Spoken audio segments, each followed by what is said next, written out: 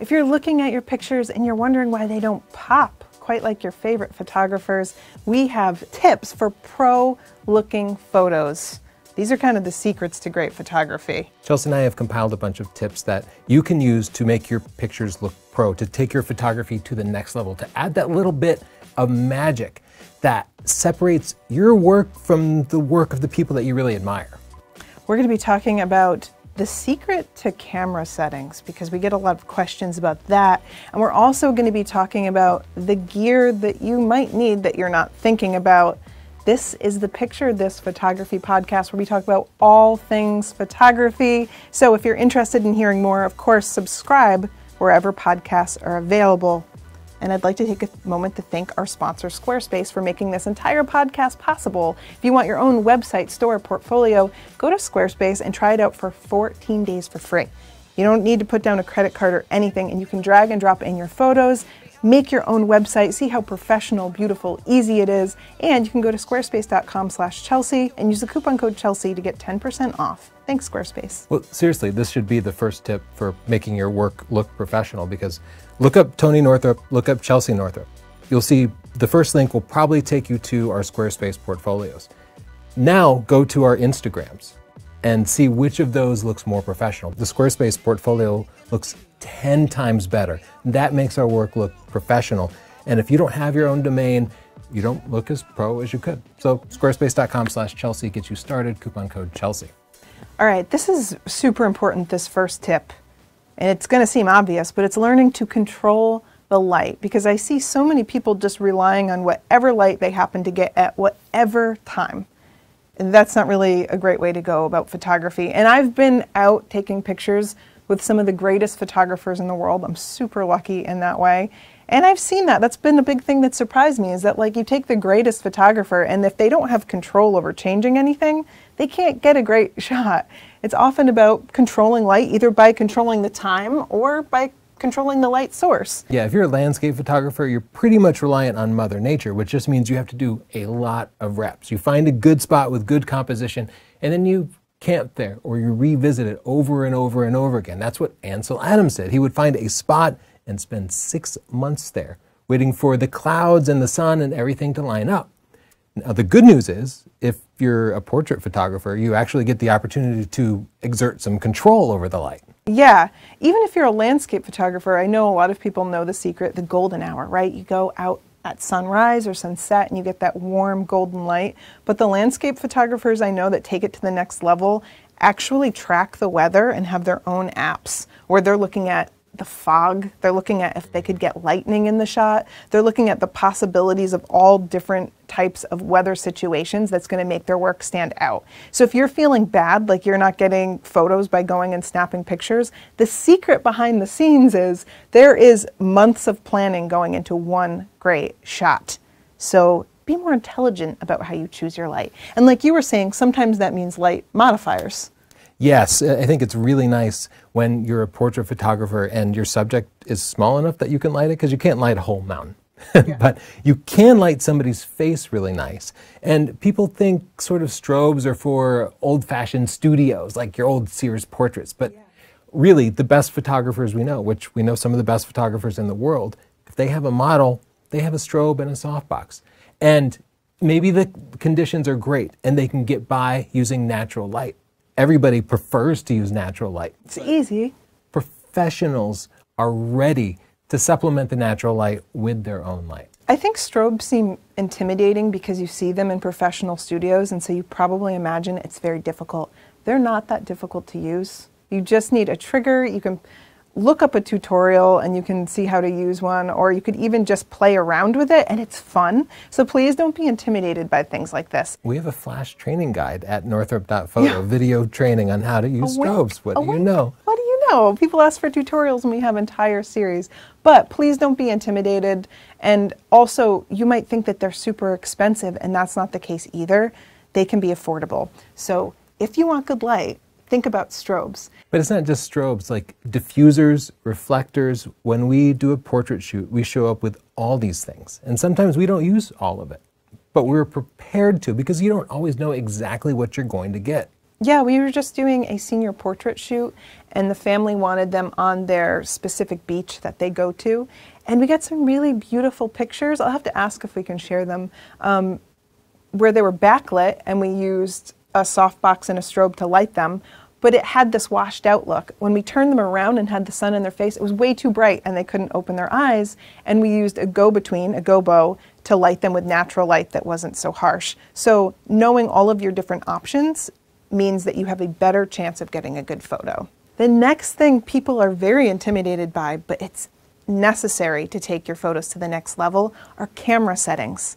And I so often see people see a great photo and the comments will be, what were your camera settings? What were your camera settings? Like they're going to dial them in and just get the same results. I mean, I think sometimes you could be doing like a little post-mortem, like you're like, oh, you know, what is it making this photo great? So they're asking for the camera settings. But I do think sometimes people think it's like a recipe where you just pick the numbers, you know, 350 for 30 minutes and the cookies are baked. It's not like that. I'm not one to badmouth other photography educators, but I'm on TikTok and I'll scroll and I'll see somebody teaching camera settings and they will say something like, this is the right ISO. It is ISO 400. That is my secret. And then they'll show their pictures and all the post-processing and they just always use ISO 400 no matter what the conditions. There's no one set of camera settings. There isn't, but what that tells me is that camera settings feel so complicated to people that they'd rather hear that 400's the right answer. Well, these videos will have 100,000 views because they're telling people what they want to hear, which is that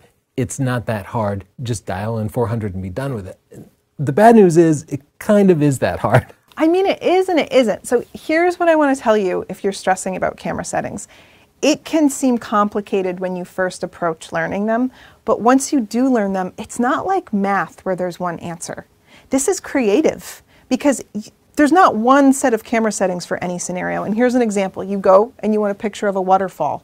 You could use that ISO 400 and you could use 1/500th of a second and have a perfectly exposed picture of a very still waterfall. But if you're creative and you know you could change your camera setting and get a different result, you could slow down your shutter speed, take a 1-second exposure, and get a feathery, beautiful, long exposure. And it's not that intimidating and it's not that hard. It just takes a little bit of practice. So to take your pictures to the next level, you're gonna have to just rip the Band-Aid off and learn those camera settings. We have a bunch of videos. We have an entire book. Chapter 4 of Stunning Digital Photography covers this. And you can search our channel for like using manual mode. I know. Videos are like easy and it's more entertaining. And I know that sitting down and committing to like 10 minutes of learning is unheard of in this world. But please. TikTok doesn't even allow videos that long. How could you possibly learn anything? But I promise you, once you learn your camera settings, it can be fun and it can be creative and it's going to allow you to shape your pictures in a different way. Coming up, we'll actually talk about the gear that you need because yes, sometimes gear does matter. And that one thing that nobody in the photography community seems to learn that they really desperately need. But first, we want to thank our sponsor, Squarespace. Squarespace makes incredible websites. Not just a website, but a presence for you because you can use Squarespace to build yourself a logo. You can choose custom fonts and colors and a template that matches the design, the style of your work. You will build yourself a brand and that will make your work look professional. Some people will even build multiple brands for themselves because they'll have a brand for their real estate photography, a brand for their wedding photography, a brand for their family and children's photography. And these can all be different because you're catering to different audiences. Get a custom domain name for each, take appointments from clients, get deposits, sell prints. It all starts at squarespace.com/Chelsea. Completely free trial. Make sure you love it. And when you do, the coupon code Chelsea, that'll get you 10% off. Can I also mention that this makes a great gift because I've made Squarespaces for people, for artists or for friends, and they love it. It doesn't take that long. You can pay for the yearly subscription for them and get it started for them and let them take over. Oh, when they see their own work presented on a professional website with their own domain, they're like, oh my God, you know how to make this? And the secret is, it's actually pretty easy at squarespace.com/Chelsea. It's easy. It's super easy. Okay, so I feel like you're going to take off with this topic because there is a time and a place for using the right gear. And I know people say gear doesn't matter. I think sometimes that's true. There's certain situations where your creativity is going to be more important, but there are absolutely times when gear matters, and it could make your picture look really professional or very, very amateur. One for me is wildlife photography. Right. Wildlife photography is probably the single most gear dependent thing. It seems like the most unfair thing whenever I get a great shot and people are like, you're amazing. I'm like, I also have a ton of practice, but I also have like $15,000 in camera gear. And that's like a huge advantage. But my point is that knowing the results that you want is going to help you choose your gear. So when I choose a wildlife camera, I use the Sony A1 because it has a high frame rate and really good autofocus. And that means I can get that decisive moment when the osprey hits the water and picks out a fish. But if you're taking pictures of something like a wedding, you might choose different needs, different things that you need in a camera. Yeah, like finding the right camera and lens for you is too complex of a topic, and obviously we have a lot of videos here, but it is something to think about. And I think today everybody starts with a smartphone. Yeah. And that can actually take you really far. And that does show just how much storytelling and composition, all of those things really matter more than just the gear. But then the gear will take you to that next level of professional. It's a good camera that will give you the nice natural colors and that little bit of crispness, yeah, and allow you to, you know, dial in the right shutter speed and control your aperture. Like iPhone does not have a variable aperture. So of course you can't control the depth of field. Yeah, and that's like making your background really blurry, right? And that's nice if you have an extremely cluttered and ugly background and you want to blur it out, or if you just want a distinct look. This is another one of those times, like settings, when people want us to like indiscriminately give advice on which camera and lens to get. Which camera should I buy? I hear that all the time with no additional information. And we really try to be smart about finding out what you want and then giving advice. But this is going to be one of those times when you have to decide what you want and then find the tool that works for you. Because it's not like you can't pick like the #1 best screwdriver, right? There's just the one that fits the screw that you need to get unloose. And that's cameras and lenses. There is the specific one that's going to do the job that you want done, and that's the right camera and lens for you, but you have to figure out what you want done. For example, for a lens, if you're a wedding photographer and your clients want those macro shots of the two rings together, you're probably going to need a macro lens. So yeah, that's or just extension tubes or something. Or extension tubes, that's a very affordable option. But our point is you might need different gear. And it's not just about cameras and lenses, it's about accessories too. And I gave the example of the long exposure of the waterfall. Well, you would need a neutral density filter to do that, and they're not extremely expensive, but they can take you from that still boring shot of a waterfall to a feathery, ethereal long exposure for like maybe as low as $20. I don't even know. Yeah, for a bad one. You're probably looking at $80 to get one that doesn't make the colors all weird. I mean, like... It is actually pretty hard. That's why we have so many videos that dig deep into these topics, but it is something to think about. And of course, if you're going to use an ND filter and get a long exposure, you're going to need to put your camera on something steady, which means a tripod. Yeah. That also is complex. There's lots of different tripods, but you should have one. And my advice is to start with the cheap ND filter, the cheap tripod, and use them up until the point when they fail you, when you're dissatisfied. And then at that point, you'll have a better sense for what it is you need, and you can be ready to spend $300 on something if that's what it calls for. Yeah, and my bigger point is not that I'm telling people to buy this or buy that, but just that if you're seeing an amazing picture, oftentimes it's because they have very specific gear. And we've seen people do long exposures and where they have like a machine that tracks the rotation of the Earth so that the stars aren't smudging in the frame. So if you're like, man, their pictures are so much more crisp than mine, why can't I just practice? Like, there might be an answer in there, and it might be gear. So just do the research before you beat yourself up over your pictures not looking pro, because it could be any number of things. And speaking of a number of things, this one is huge, and it's a big blind spot people have, and that's editing. Mm-hmm. I meet so many amazing photographers where people don't think they're good photographers because their editing is just not at the same level as their photography skills. And so please, I implore you, learn how to edit.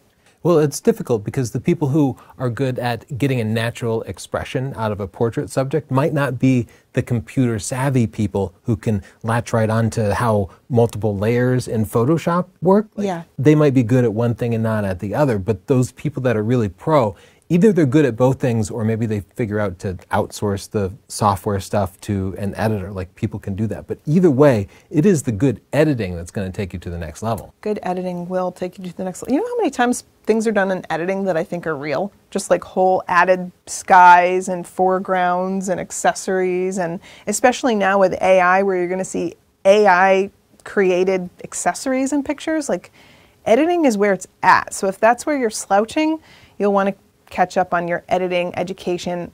We have so many things. We've been teaching forever. We have entire books on editing. We have videos on editing as well. But some of it's basic. Like, I see people who don't adjust the white and black points. And so they just publish pictures that are low contrast because the camera just captured it with whatever its standard JPEG dynamic range is. And it's just like 3 sliders and 5 seconds of work, and it has made the picture 100% better.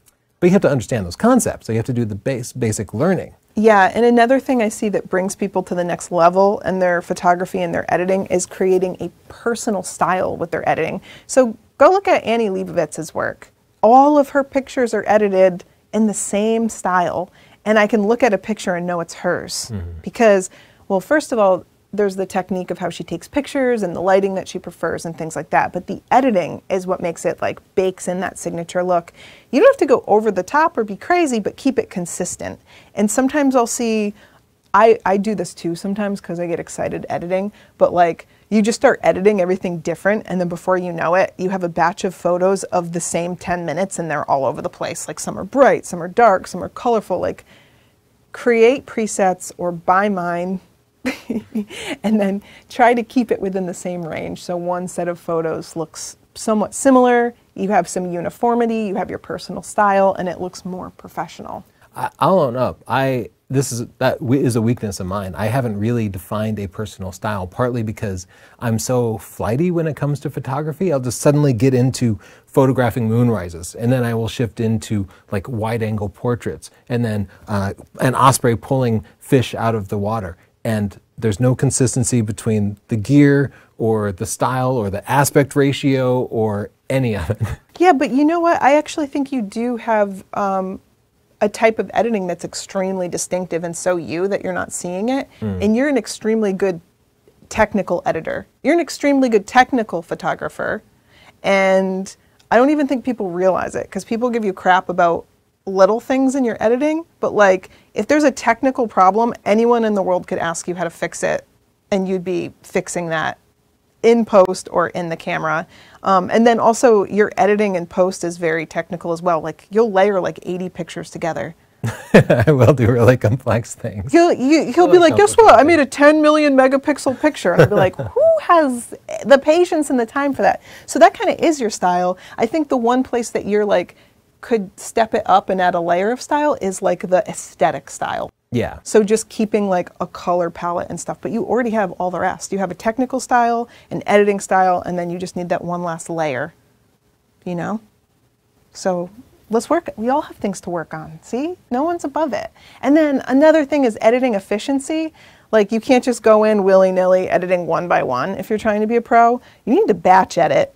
That means you need to select a bunch of pictures and edit them all at once, because efficiency is incredibly important when you're a pro. One word is workflow.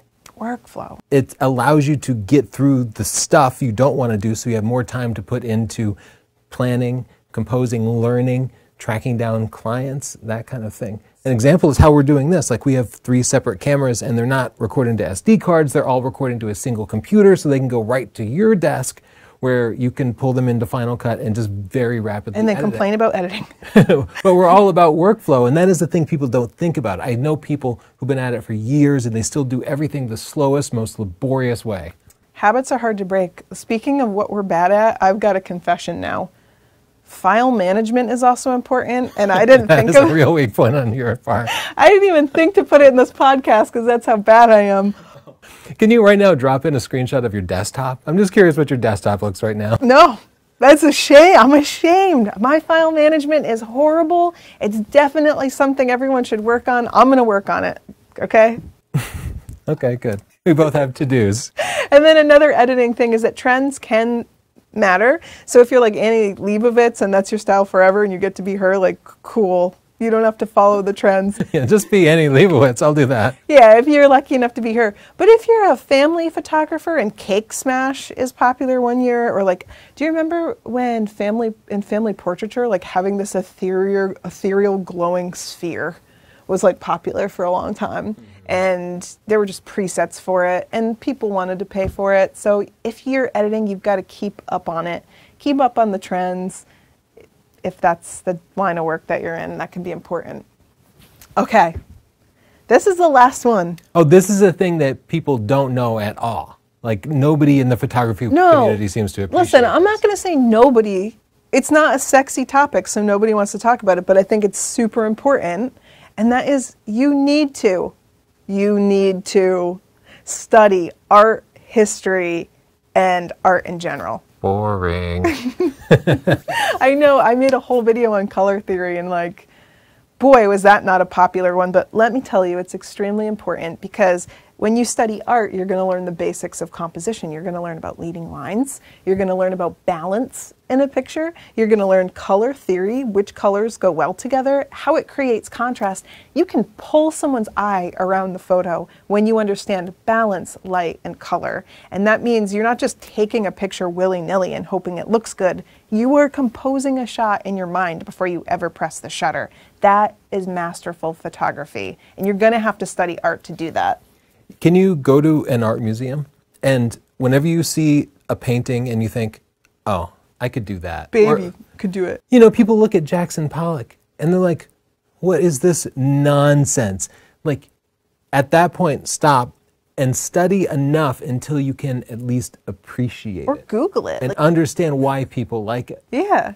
And at that point, you're building yourself as a better photographer. Yeah. I think that if you're viewing art and you're not understanding it, that's a good opportunity to say, what am I not understanding? Why is this valuable and why is this important? And if you look it up and you still don't value it, okay, that's not for you. You might find out that that artist pioneered something like a new way to find perspective or balance or expression, something like that. And you know what I learned in art history that I put in my photography? What's that? Symbolic items. Like I learned in Renaissance art, they couldn't be outspoken, because the king would beat the crap out of you. So you had to criticize your government with little symbols like a skull or a certain fruit or, you know, a watch to symbolize mortality, something like that. So it can make you think of your pictures in a new way. It is fun, even though people don't want to learn about it. It's super fun. Well, and here's an even more boring take on it. It actually builds your vocabulary. So you can describe the depth of the image, the framing of the image, the complementary colors, and things like the symbolism. The texture. The texture. And you need to build that vocabulary so that you can voice what you want out of an upcoming image. Because sometimes when you look at somebody's pro picture, you're taking those things in and it feels pro, but you can't quite pinpoint what it is. But when you build that vocabulary, you'll be able to say, oh, I really like how they arrange the colors here and how the composition moves your eye around it.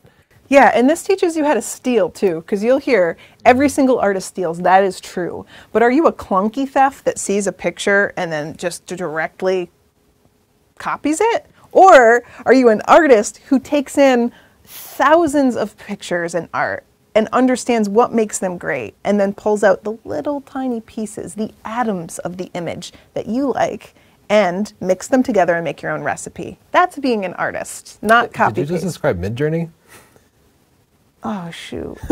No, not like that. Organic Midjourney, your brain. And then the last thing, Tony, is to curate your own art. So if you're just taking pictures and you're a person who's bad at file management possibly, or a person who never shares, or a person who never frames their art, you're not curating your work to see what your bigger body of work looks like. And a great way to do that is with a Squarespace portfolio. That's where I make my own categories of the pictures I like to take. Sometimes it's an aspiring category. Like right now I added a cars category to my portfolio because I want to take more car photos, not because I'm the greatest. And there I can take my best photos and look at what I like about them, and what I need to do next time I want to add a portfolio-worthy picture. So aspire to a better version of yourself, and you can do that with Squarespace. Try the free trial. There's nothing to lose. Drag in your pictures, see how your bigger body of work looks. And then when you want your Squarespace, which I know you will, go to squarespace.com/Chelsea and use the coupon code Chelsea to save monies and to let Squarespace know that we're doing a great job. So thank you, Squarespace, and thanks to all of you for watching. If you want to see more podcasts like this, look up the Picture This Photography podcast with Chelsea and Tony Northrup. We try to talk about everything, and we have like 100 episodes, which last time I thought we had like 1,000, and Tony was like, we've only done 100. Let's go back to the very first one, because we used to work harder at this. Thanks so much, and we'll see you next time. Bye.